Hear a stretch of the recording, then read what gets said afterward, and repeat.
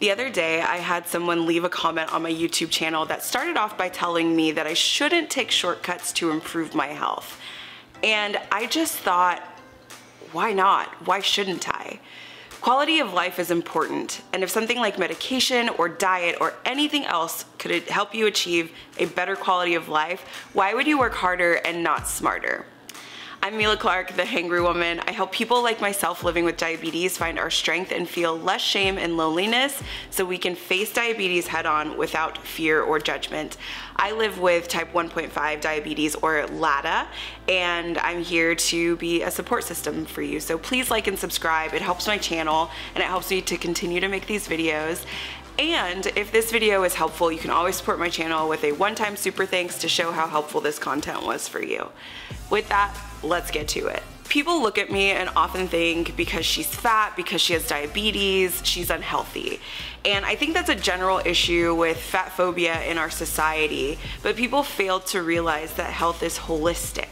Just having one part of you be healthy doesn't mean that you're healthy overall. Health is a lot of things. It's physical, but it's also mental, it's spiritual, it's happiness, it's access. And sometimes people without a chronic illness take for granted how simple their daily routines can actually be. Living with a chronic illness can be difficult. You have to constantly monitor your blood sugar levels, especially with diabetes, make changes to your diet, sometimes take medications multiple times a day. And it's no wonder that many people with chronic illnesses like diabetes feel like they're living in a constant state of stress. But it's important to remember that quality of life matters too. What is quality of life exactly? It's a broad concept that includes physical health, mental and emotional well-being, social relationships, and environmental factors. In other words, it's not just about your physical health, it's about your overall well-being. When it comes to chronic illness care, quality of life is an important consideration because it takes into account how the illness is impacting all areas of your life, not just your physical health and not just your appearance. There are so many reasons that quality of life is important in chronic illness care. First, when you're focused on managing your illness, it can be easy to forget about the other aspects of your life that matter to you. And this can lead to feelings of isolation, depression, anxiety, and stress. And additionally, research has shown that people who have a good quality of life are more likely to stick to their treatment plans and have better health outcomes overall. And finally, focusing on quality of life can help you find meaning and purpose in spite of your illness. There are so many things you can do to improve your quality of life. If you're living with a chronic illness like I am, here are a few ideas that have helped me, and hopefully they help you too. So connect with others who understand what you're going through. This could be through an online support group or an in-person meeting group. Then you want to make time for activities that make you happy and bring you joy, even if they have nothing to do with your chronic illness, and especially if they don't. It gives you something else to focus on. Then advocate for yourself by communicating openly with your healthcare team about your goals and needs. They're going to help you and support you in that area.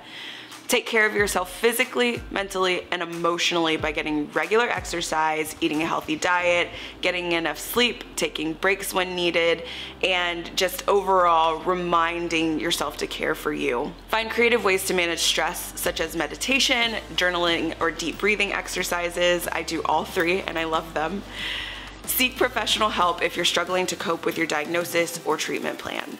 And seeking professional help, I think, is a huge part of being just well-rounded in your health journey and your wellness. That mental part of it is so much bigger than we give credit for. Chronic illnesses can be difficult to manage, but it's important to remember that quality of life matters too. So if you have to take a shortcut to get there, that's okay. That doesn't make you a bad person. Make it easy on yourself. By focusing on your overall well-being, physical health, mental and emotional well-being, social relationships, and environmental factors, you can improve your chances of sticking to your treatment plan and maintaining good health outcomes. You can do many things to improve your quality of life, so start by connecting with others who understand what you're going through, make time for activities that make you happy, and if you struggle to cope, seek professional help from a counselor or therapist. I know that that costs money, but it is well worth the money that you might spend, and there are lots of free resources that can help. Thanks for watching, and let me know how you feel about the topic in the comments. I will see you guys in the next one. Take care of yourselves, and don't forget to like and subscribe. I'll see you later. Bye.